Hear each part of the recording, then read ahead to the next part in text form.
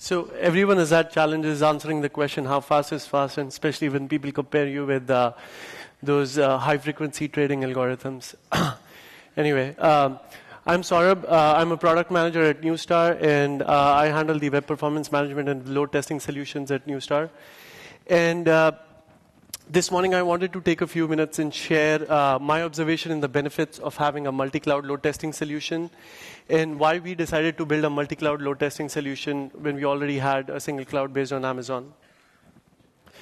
So multi-cloud is an interesting concept, and we're thinking of multi-cloud as diversified stocks. And so investing on multiple clouds is like investing in diversified cloud portfolios, where you try to increase the performance and reliability of your application with reliable results and less noise. So before I get into that complex thing or simple thing, I wanted to take 2 minutes and talk about how we've moved from the information technology era to the business technology era. So basically, not too long ago, we had a great deal of control over information technology, and we had information, everything inside, internal, and it was locked, and we had a control over it. Resource performance and resource management was an internal concern, but it was ours to handle. But then we had this, increasingly we were trying to virtualize resources at the core and mobilize them at the edge, and this resulted in a very complex equation with many moving parts. So as you can see, and basically, you have to think of this as the new business technology era, where businesses aren't fueled by the information that we are serving, but they're actually fueled by the massive volume of interchange or exchange of information happening across multiple clouds and multiple technologies. So traditionally, in our industry, the testers of high-performance application like the consistency of internal load testing solutions, because these were like mounted on bare metal setting, and they provided very high consistency. So we were compared to them, and this set a benchmark for consistency. But what it really lacked was the reliability of true external testing for load testing solutions.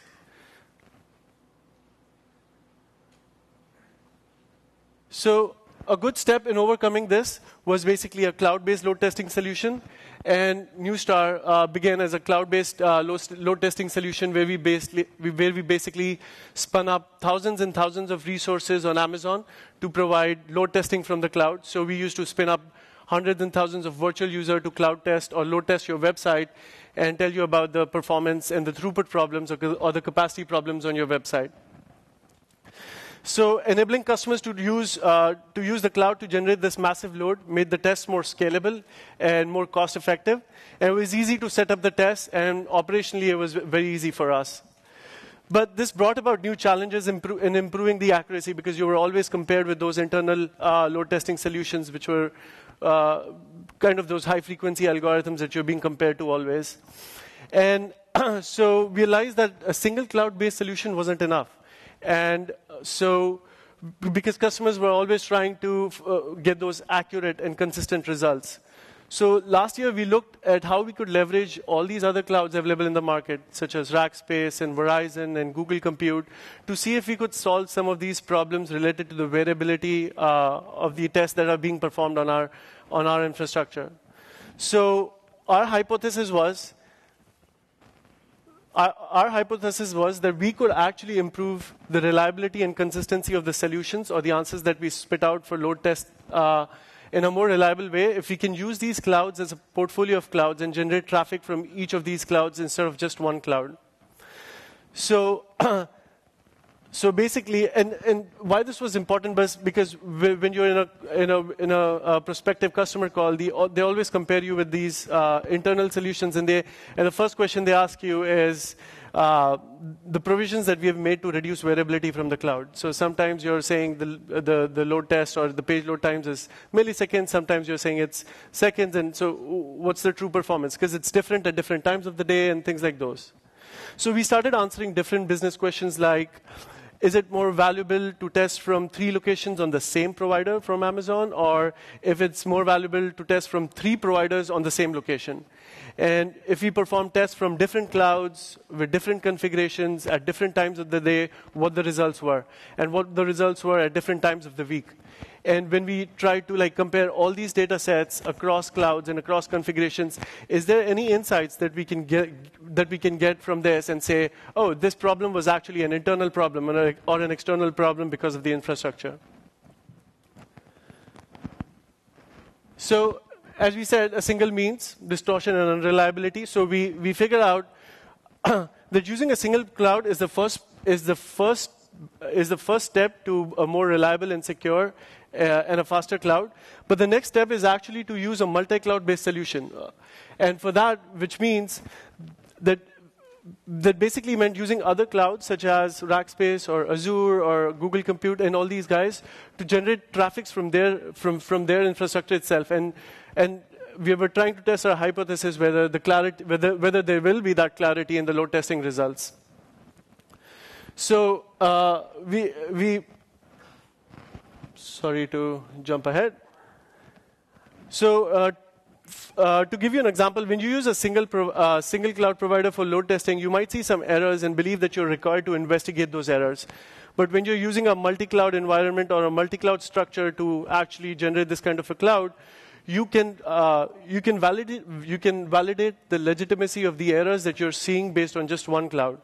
So if only one cloud has the issue, then the error is most likely out of your control and you need not waste time solving it. But if you see that error across multiple clouds, then it might be something which is internal and you might want to look into it. Because the thing is, using multiple clouds basically pinpoints to some specific root cause problems that you don't see immediately. And even simple issues like connection resets or socket timeouts or DNS lookup errors, they can be very time consuming. And I mean, if by just looking at multiple tests, you can just figure out if that's an issue which is because of the cloud provider or the infrastructure or because of your internal configuration, that's very valuable for our customers. So multi-cloud approach seemed to provide a better visibility and better clarity, and it provided better insights into the performance for the load test solutions. So to basically make multi-cloud work, we had to we basically ran through some problems which I've highlighted here, and these are some basic problems that we usually don't pay attention to, but I just wanted to highlight because we thought they were very effective. So one is the relationship with the service provider. So one of the requirements for a load testing solution is that you actually that you spin up thousands and thousands of virtual users or virtual instances on Amazon in a certain time before you start the load test. So if the load test is supposed to start at 1 p.m., 10 minutes before that, you're basically spinning up these thousands of instances. And so it is necessary that you talk to the cloud provider or to Amazon and Rackspace or whoever and let them know what your business model is or what you're actually trying to do, why you want to spin up those many instances. So, and why do you want to spin up those instances in 10 minutes and 5 minutes? Because we were seeing variability in the number of instances we could spin up. So from somewhere around 5 minutes to 45 minutes. And that was causing a lot of variability. So we found a lot of value talking to the cloud provider, DevOps guy, or someone in the engineering side and help us with that. And ultimately, you're dealing with multiple cloud providers. So you have to manage some of the overheads dealing with these multiple clouds. So we basically used OpenStack to manage and initialize our resources for, but you could also use companies such as RightScale to manage your multi-cloud portfolio for provisioning and things like those. The second thing is optimize for the cloud, and this was very important because it's very different on when you think about, oh, everything is on the one cloud, and I'm going to analyze all the results which are there on my one cloud. And we had Amazon Web Services, AWS, and everything. So basically transferring data from one AWS to other AWS costed us, but it was fine. But now we had a multi-cloud solution, and we were transferring a lot of content or data or the tests which were performed on one cloud to another cloud. So we had to think about the costs. And so make sure you have a good strategy when you're thinking of providing analytics to slice and dice your data for the customer. And you take that into consideration in the beginning itself when you're architecting the solution. The other problem was provisioning the machine images. So we basically we started using custom images, custom machine images, and we found a lot of troubles with that. So because the thing is, when you provision a custom image, sometimes on one cloud it takes like around 5 or 7 minutes, and we were used to that consistency on Amazon. But when we were trying to do it on other cloud providers, we had to understand that latency, what that latency was. So understanding what that consistency would be is different. So on other cloud providers, we had to see if base image would work better or a machine image would work better. So those were some of the challenges that we had to think about. And the other thing is best practices, which were very specific to our solutions and some of the benchmarks. And just to highlight, we compared some of the configurations in the cloud, and we knew that the load test or the solution or the performance will be different on different clouds. So we benchmarked how our performance, how our cloud test will run on each of these solutions, so that we can tell our customers that if you're expecting this type of cloud and this type of instance, you're going to get this type of performance. So ultimately, to wrap this up, MultiCloud was definitely beneficial in terms of providing more readings and more data. So when you have more data, you can visualize things better and understand where the actual root cause problem is. Moreover, we could truly provide infinite capacity. So there is a limitation on how many virtual users you can spin up on Amazon or any other cloud provider. So we could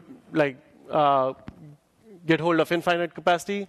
And then you're not logged into one cloud provider, and you can see and you can choose what cloud provider to go with based on your business or performance decisions.